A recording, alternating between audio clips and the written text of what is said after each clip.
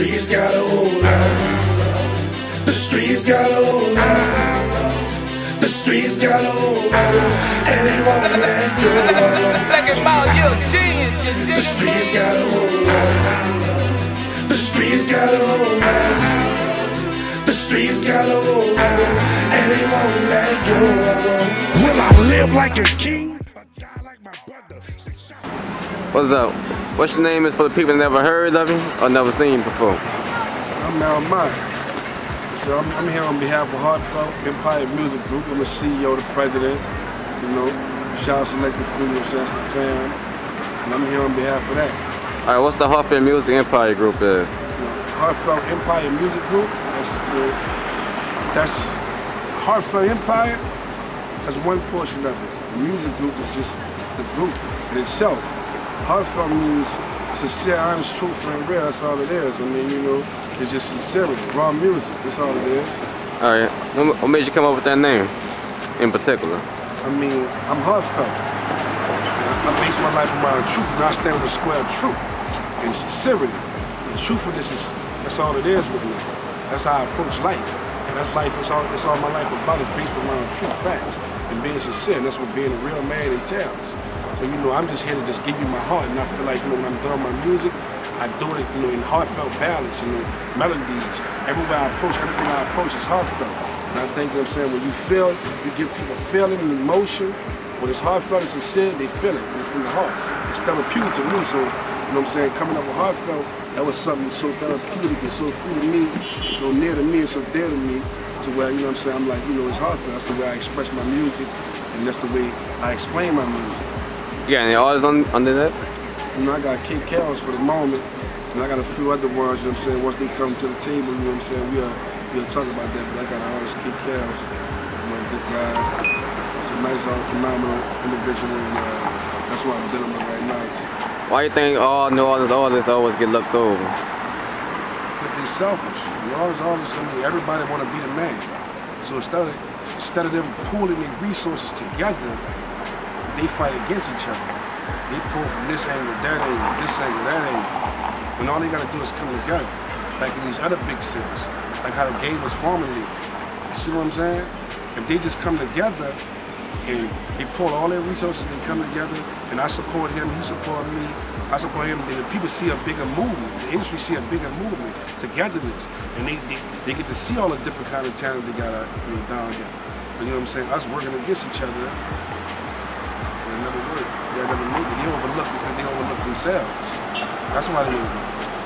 You feel what I'm saying? If they stop overlooking themselves. Yes. Yeah, man.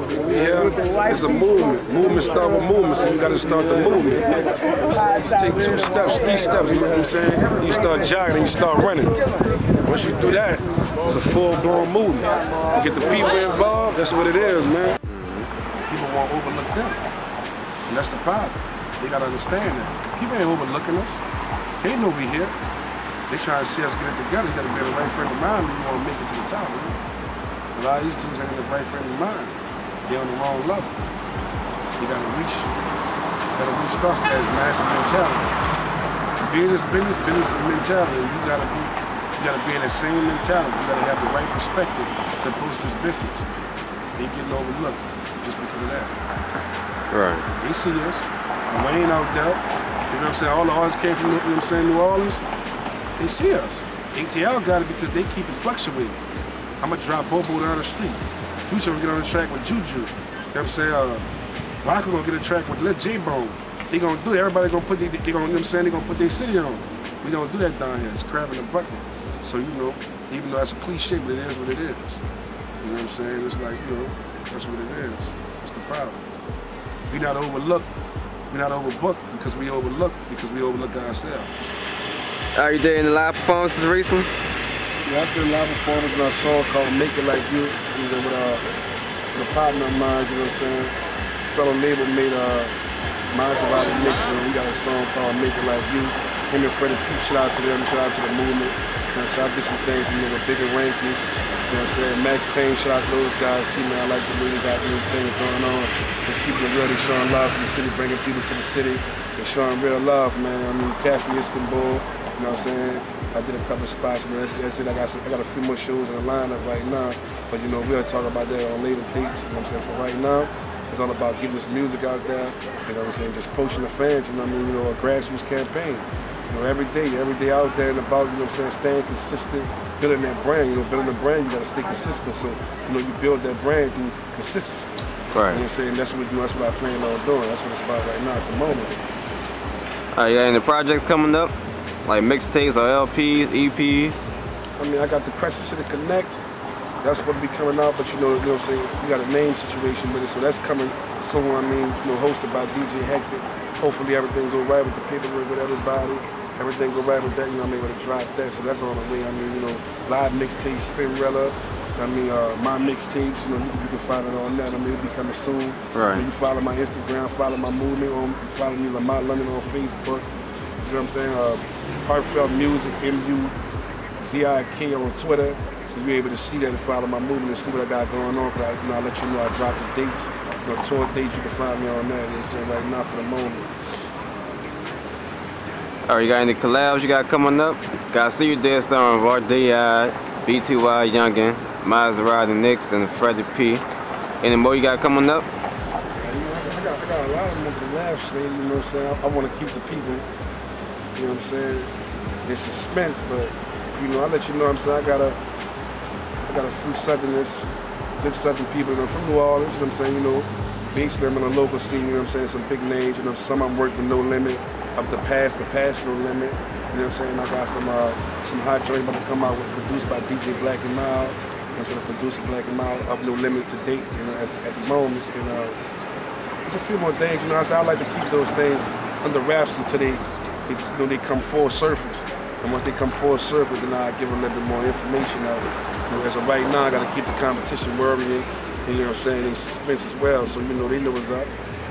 Alright, the bubblegum track. Explain what the concept that came from. You know, I was in prison when I actually did the bubblegum track. You know, we was in there, we was joking around. It was like, man, you can't make a bounce song. But I ended up, you know, I told them, you know, I don't like bounce like boys in that aspect, you know. It's good for the women, it's good for the city, it's an original craft. You know what I'm saying? You know, an original sound that came down from down here in New Orleans. It was crafted from New Orleans, so you know the sound will always be a part of me. But you know, I did the bubblegum record because I was thinking about the kids. I was thinking big. You know, I made commercials, all these different aspects. I mean, the bubblegum record is a big record. I mean, next club record, you know, I was thinking strippers, I was thinking party goers, I was thinking kids. And I formulated a beautiful record that me and Black and Mild, he helped. I produced it along with him. He helped me put the finishing touches on it. I mean, it was a beautiful record. I think everybody need to go check that out. Y'all go check that out, man. It's on SoundCloud right now, man. The L.Mont, y'all can find it on YouTube as well. There's the HeartfeltEmpireMuzik group. That's my page, my channel. Y'all go check it out, man. I got a nice record. Y'all tag the DJs, DJ Pop, all the DJs around the globe. Whoever you got to tag, K-Slade, whoever you got to tag, whoever you got to talk to, just talk about the record, start the conversation, and let them know, man. It's a good record. I think we need to be supported. The artists did a lot of work, put a lot of work into it. My whole team put a lot of work into that record. So, you know, y'all get behind it, y'all promote it, y'all pursue it, and everybody know about it. So thank you, man. Right. So what's your favorite producers to hook up with? Or you don't have any in particular? I mean, at the moment, you know, I like to hook up with Guru. You know, I like all different kinds of sounds. You know, I'm culturally diverse. You know, I like all different kinds of music, all different genres of music. For my master, you know, I mean, the tempo. I mean, you know, it could be Ryan Tedder. You know, it could be anybody. You know, it really don't matter. I just like to get in there and craft my work. Talk about local in particular. Local in particular? I mean, I'm working with Street Kings at the moment. You know, shout out Street King, that's who I'm working with. You know, he's been saying he got an extensive resume, you know, tracks with BG, he's a Turk, and he's a Chat Life, and Jim Jones. So you know, I'm working with him at the moment. I mean, Block, I like to work with Block. You know, a guy named Block, man, I love to work with Block. You know, I like his sound, he has a futuristic sound. Guy named Nell, you know, I like to work with him. You know, he's local producers, real hot producers, you know what I'm saying? That's about it at the moment. Like, you know, I actually see that I like their work. And DJ Cool, I gotta shout out Cool, man. Cool, he's you know, got crack, all things. So, you know, I like him. That's a local shout out to the local game. You know, I work with them. There's a few more y'all, man. You know, I don't want to miss y'all. You know what I'm saying? But you know, you know, I see y'all. If I come in, if I approach y'all, you know, I like to work with y'all as well. But you know, what's your process of writing or in recording? I mean, my process, I actually do all my own beats myself. You know what I'm saying? In my head, you know, my process is different than everybody. You know, I create the whole song before I even put it down. That's some of my best work. It's just hard finding producers who can produce the work when it's coming like that. You know what I'm saying? You know, when it's coming, you know, to learning the keys and pushing the right keys to make that sound come about, the expression come about, and that sound come about when it's a new sound. Like right now, everybody, you know, they digging the Future sound. I hear a lot of carbon copies of Future. I hear a lot of carbon copies of these people in the game. So my sound is different. It's my own lane. It's my own voice. You know, my own hymns. You know what I'm saying? My own hums. You know, my own harmonies. You know what I mean? So that's what I try to approach with originality, something nobody got. You know what I'm saying? Just try to break open a lane versus me just, you know, copycatting or, you know what I'm saying, or mimicking another person or emulating another person's style. So, you know, my sound is different. My process of writing, my approach is just to give you something organic, something new, a new feel, a new vibe, something that's heartfelt, something that's from the soul, something that's different. You feel what I'm saying? Mm-hmm. And that's my approach to my writing. You know, I don't want to give them all the way the aspect of me writing, but I'm a writer. You know, it's murder he wrote. You know what I'm saying? Writing at the head, I could do it. I prefer not to. I like the art of writing music. You know what I'm saying? The writing the written word. Are you got any music videos coming out? Yeah, I'm supposed to be doing one with BTY Young and then Make It Like You with Maserati Nicks. That's slated to come out. And a few more other videos will come out, man. You know, I'm gonna do the streets, got a hold on me, and I'm saying the bubblegum will be coming soon. There's a few more videos coming out. There's a couple of videos coming out, so y'all stay tuned for that, dude. All right, what kind of mind frame you had with doing that raw DI track? All right, happy. You know, happy. You know, it was. Once again, I went back to jail, and I came home from the first shows, which I left it. When I was 17, I came home at 25 after the murder shows, and I got locked back up for, you know, the guns and etc. And I felt like, you know, everybody was glad that I was back in prison, you know. So I felt like, you know, the haters, they was happy because it seemed as if, you know, I was gonna go down for a long time, you know, a lot of years in prison.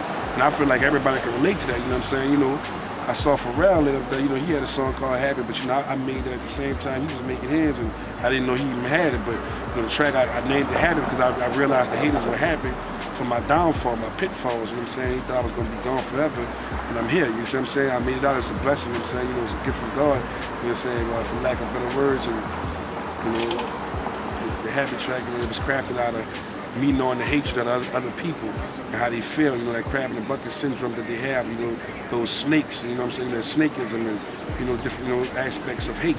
And it's like, you know, it was crafted out of that, you know, it spawned from that, and that's what I gave it, and I gave it my all like that, and I put Raw DI on it. Fuck with your boy, Raw DI. Really help support my dude right here, man. We working, bro. Because I feel like he's been in a situation with, you know, Lil Wayne and, you know what I'm saying, all kind of situations that, you know what I'm saying, you know, we really don't know the intricacies or, the, you know what I'm saying, the dynamics behind them, but, you know, I felt that he was the perfect person for this record, you know what I'm saying, it's a nice record, y'all go check that out. All right. Throwing Cross, what made you pick BTY on that one? I mean, it's everything, you know what I'm saying, you know, he got the street music, I mean, he like to do all these, you know, Young Soldier Slim, you know, that's like one of his big rappers, so if Slim was alive, he'd be on there. You know what I'm saying? Rest in peace, Soldier Slim and James Chapman. But you know, I had to get the next step, you know, touch the streets. So I gotta give him that, you know. I can't hate, you know, I'm not a hater, so I don't hate on no man. So, you know, he in the streets, he got street music, and I thought his sound would, you know, relate to what was going on and Don't Cross it. Right. I heard you just came home, huh? Yeah, I just came home up with Jose, and I was locked up. You know what I'm saying? I got a 5-year Jose. You know what I'm saying? They broke it down with temp possession. You know what I'm saying? Temp possession. I got caught with a vest, SKS, FMP, scales, pills, and weed with federal rounds. You know, so I was locked up, and then my old lady, she kind of softened the blow at the time. You know what I'm saying? That's another story for the documentary. We're going to get into that later. Right, right. That was your first Jose? No, that was my second Jose. Actually, my first Jose, I was locked up on a murder charge. The second degree murder, they broke down the manslaughter. So, you know, that's been my life, and my whole life I've been Jose in incarceration, you know? Like Slim said, what for incarceration? I would have been rich, I would have been there. Alright, what you gotta say for the people who in that route that you was in, or whatever? What they could do to prevent that from happening to them? I mean, you just gotta, it's like this here, man, positive. I mean, in life you got duality. It's negative and positive. You know what I'm saying? So, you know, you gotta know how to balance those things out, balance that scale within your life. I mean, I can't really tell you, you know what I'm saying, as a role model, individual, and be like, all right, you know, you shouldn't do this, you shouldn't do that. You know what I'm saying? I'm what you have parents for. But I can tell you, you know what I'm saying, deal with positivity, you know what I'm saying, and reach your goals, your dreams, you know, through sincerity and just be a, you know, be a man, be a person. You know what I'm saying? Don't be evil. You know what I'm saying? You know, like, you know, God put us here and he gave us a moral compass called a fitna. You know what I'm saying? Just adhere to your moral compass. If you do that, man, I think you'll be better in life. I mean, I don't think you're gonna go down that path because in the prison cell, man, nobody there for you. The emotion that you're going through, the trauma that you're going through, nobody's there. You know, I lost a mother when I was in jail. My brother was killed when I was in jail. You know what I'm saying? So many different aspects of my life was ruined from that. My whole hood, they went away, the cops, the feds came to my whole hood. You know what I'm saying? So, you know, everything was bad. So being in prison, it takes you away from society, it takes you away from loved ones, your family, all these different aspects. I don't think you want to go there, man. Just, you know, get your job, live life, do whatever you got to do to be a man, be a man. That's all you got to do. And for you women as well, you know, so y'all be women. Right. That's what's down. Did jail change your music? I mean, my music is my reality. So my music would always be my reality. That's just me, period. But as far as jail changing my music, it may have helped me hone my craft a little better and, you know, make me a better artist, maybe, you know, dealing with words, figurative language, and these aspects of writing, and, you know what I'm saying, to tap into the emotions that, you know, I was never able to touch on. You feel what I'm at? And taught me how to expound on it different, approach it different. So, you know, in that aspect, yeah, y'all kind of, you know, it advanced me, you know, took me to the next level.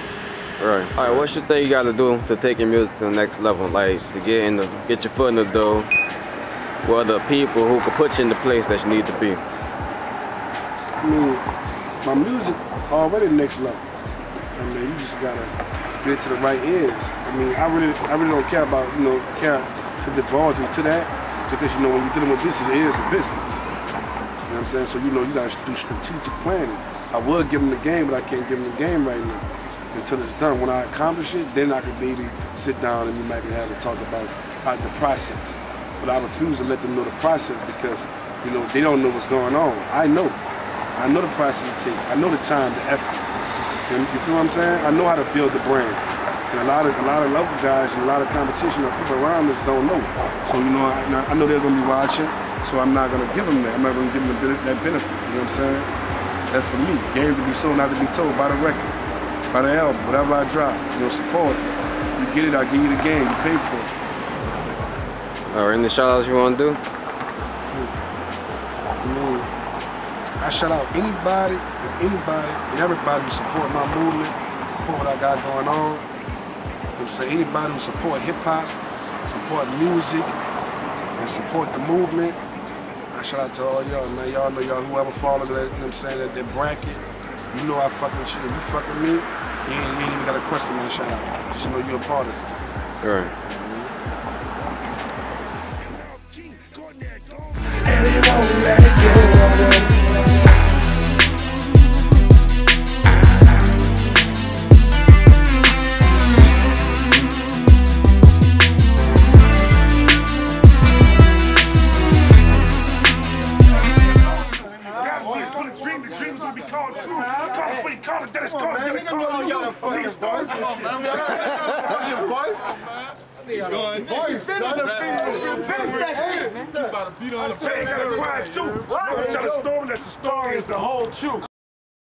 I'm just trying to make it like you.